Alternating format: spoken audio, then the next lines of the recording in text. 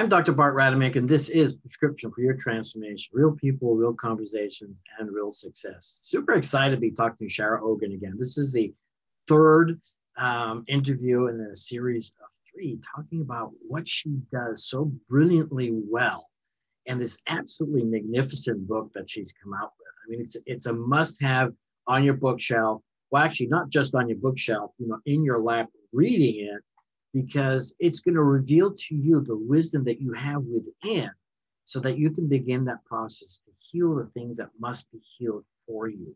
Element of Truth can support you and help you make the kinds of transformation you want to make in your life.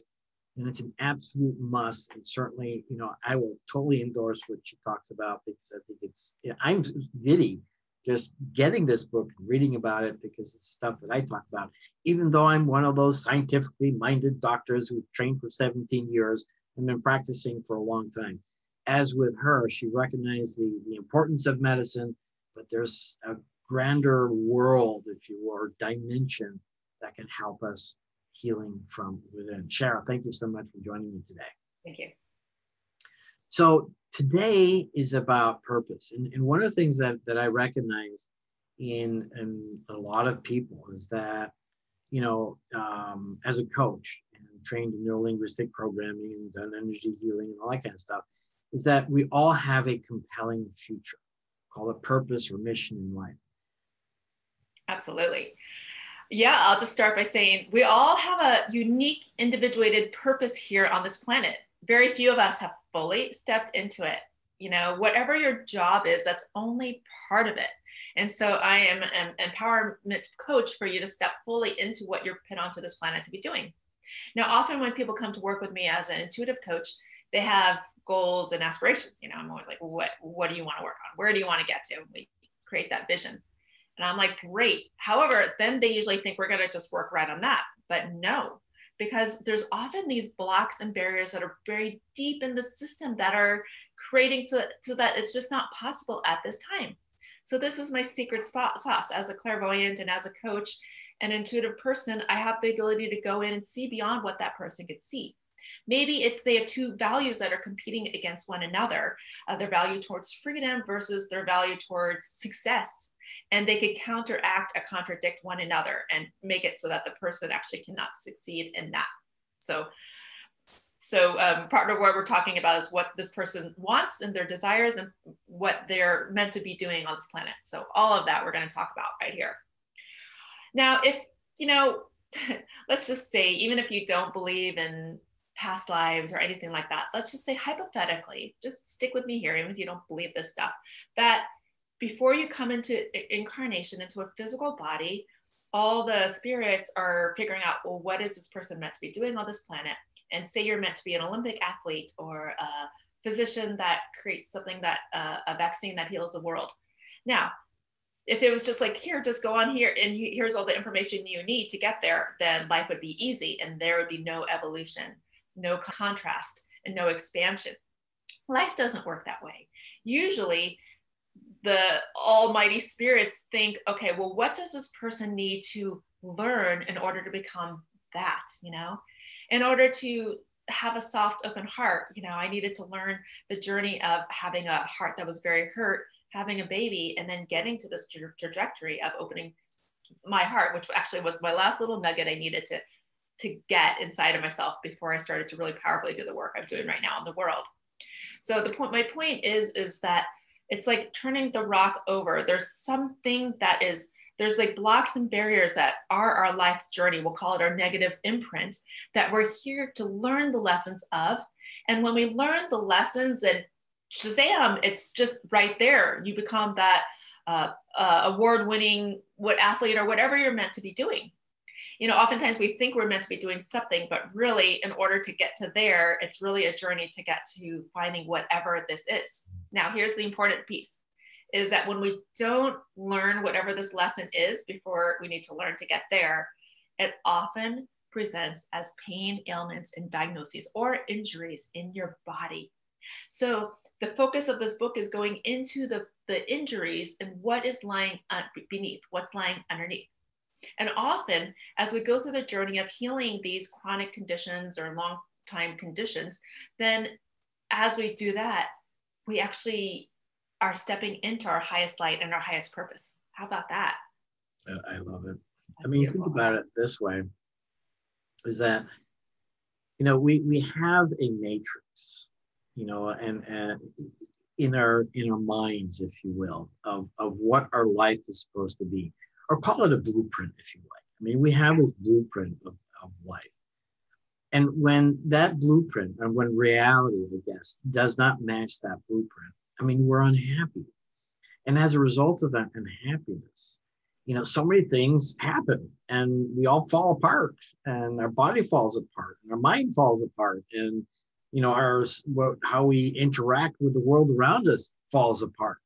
There's a great phrase that I love, is that what's wrong is always available, and so is what's right.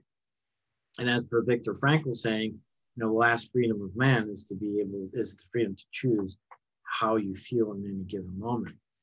And so that's the whole point. We've got this choice that we should want to exert, so that we can become that best version of ourselves in the greatest of service to the world around us. And that's then our purpose, is it not? Mm-hmm. It could be, yeah. So I mean, but it manifests itself in all the different ways, right? As an athlete or an astronaut or whatever. But you see, in my world, my perspective is, we want to be that best version of ourselves, so that we can fulfill that karmic, what responsibility, is that what you call it? Mm-hmm. You could call it that. I've never used that term, but our soul's journey, let's call it. Okay, here's a perspective for you. We all have hardships, whether you're abused as a child or raped or living in poverty. We all have our own personal journey, Or living in wealth. That could be a thing. Yeah, wealth could be your journey. Whatever it is, we could look back and take the victim hat and be like, oh, poor me, this is going on. Or we could put on a different perspective and understand why we have been given these cards. So I'm just going to kind of jump to where I should be talking about in the end. I have a workbook. So it's a book and a workbook.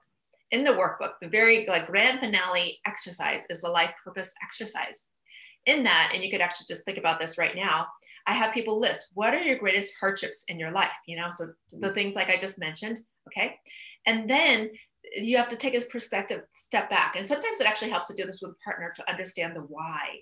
So I do this with clients. I'm trying to understand why this happened. And then at the very end, I have them imagine, who would you be if this thing was overcome?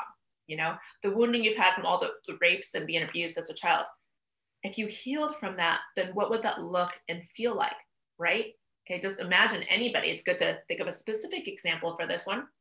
And then, wow, and now there they are in that light, the freedom. They could actually open the heart. They could actually allow intimacy in again, for instance.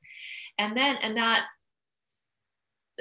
place, then what could they be doing? And then it's so much easier to imagine what this person could be doing out there in the world, whether it's how they interact with their family, how they interact with people on the outside, and what career they actually step into. I mean, it's really the story of the hero's journey, right? It's overcoming the challenges and the obstacles. Yeah. Slaying the dragon.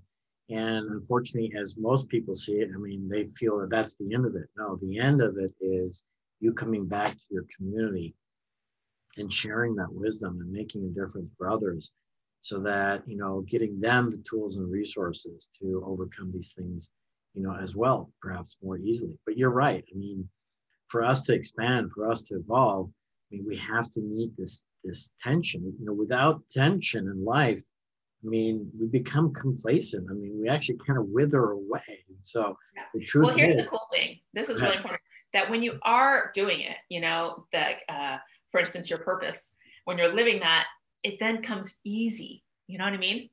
Like, think about Olympic athletes, and as a skier, for instance, I'm a skier.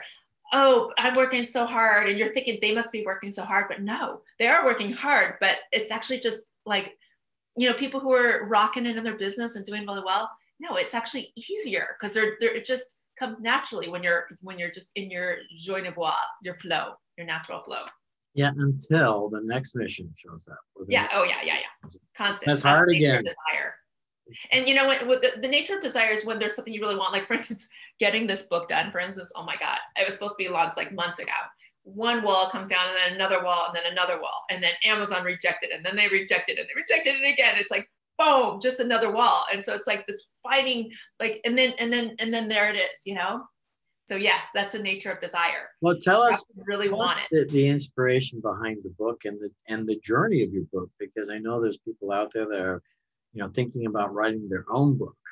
And so to share with us your journey, and I'll share a bit with mine. It's been really a 4-year journey on writing this book, and one that's taken me a way longer time than I actually really wanted to spend towards this book. But one of my impetuses for writing this book is when I was working with people, like as a coach and an intuitive, I would do a reading on them or even do a Feldenkrais session on them, and their pain would go away. So as I release the physiological state from the somatic work I do, or the emotional state through either a coaching session or a coaching session that goes really in there and deep, maybe it's NLP and other things, or a psychic session, their pain would literally almost go away. And so I have one client, for instance, with Lyme disease, and she feels like she can't get a job because of her pain. But I'm like, but if your pain goes away almost after every session, then how could that be true? And maybe we could figure out some ways for you to instill some of these practices that we're doing right here so that it lasts longer and then you could do more. We form an identity around pain when we've been in pain for a very long time. So it actually, this is one of the exercises in the workbook too. In order to break through pain, you actually have to change everything about you. You have to change an identity. And when you change your identity, that's really uncomfortable. And that is so true. And that's one thing that you and I have learned, you know, through the years of coaching, that nothing changes until the identity changes. And that's where we need people, you know, brilliant people like yourself to help people understand the possibility and how actually easy it is to change the identity. It doesn't mean you deny or ignore, you know, everything that was in the past. I mean, all of that has helped you get to where you are today. And quite frankly, you know, people who understand this will say, you know, the worst times have become the best times because they were the teachers and the mentors to where they are today and the successes that they are today. You know, when you look at any really successful business, you'll find out, you know, that all the failures and challenges and trials and tribulations they've had throughout that process. I'm sure you've had the same thing with your book. I mean, it's interesting. I had the same thing with mine. And so the point is that, you know, as I like to put it in referring to one of the Greek philosophers, Seneca, is that it's not that we fear that things are difficult. We should fear that they're not difficult enough. And it's exactly that. You know, that's your soul journey, overcoming these challenges. That's why you're put here on earth, so that you can expand and help others. Well, I really want to thank you for today, Shara. I mean, your work is absolutely brilliant. And what I love about what you've done, and in a sense, it's a similar journey to mine, is that you've brought a lot of different dimensions together. Yeah. So that you can really, you know, find a beautiful, you know, matrix, using that word again, matrix, to help people understand where they're at, and what position they are in their life right now, and how to make those transformations by recognizing all the different elements and all the connecting the dots, and see where you can, you know, interject so that you can help them transform. And what's important for people to understand with the work that she does, you know, she just shows you the way. You know, you're the one that actually ends up doing the work. So it's no kind of crazy medicine, you know, that you have no control over. It's where she helps you see the truth and helps you to heal from within. So I'd like to give you the last word for today. Okay. Well, so one of the points in my book is that you could heal your ailments or pain or wherever you're off balance through the physiological body. Literally, just all of you right now could just, you know, bring your shoulders back. You know, they're a little bit more than that. You want it so that it changes at a subconscious, a subcortical level, but also at the emotional, psychosocial level. So we want the integration of both for a person to fully come back into alignment and balance. One of my specialties as a psychic coach is to actually see precisely what it is, what layer of the system is blocking a person from being their highest and full self. And then I'm so passionate about helping to clear these blocks and helping a person to step into their fullest potential. So thank you for this time today. No, thank you so much. And once again, how do people find you? So my website is sharaogin.com, SHARAOGIN.com. It's my email as well, sharaogin@gmail.com. And my book is located on Amazon and at Barnes & Nobles. And it's also, if you go to my website, you also see. And the name of the book again is Unlocking the Body's Wisdom, Accessing Your Healing Power from Within. What a great book and what a great resource. Everybody needs to get one, change your lives. So Shara, thank you so much again. This has been a delightful experience with you as always. I met you at Burning Man, an incredible event. Just bummed that it didn't happen last year. It's going to happen next year. It better happen next year, because that is also a transformative place. It's a place of all dimensions coming together and allowing us to have access to where we need to go in our lives. So thank you once again.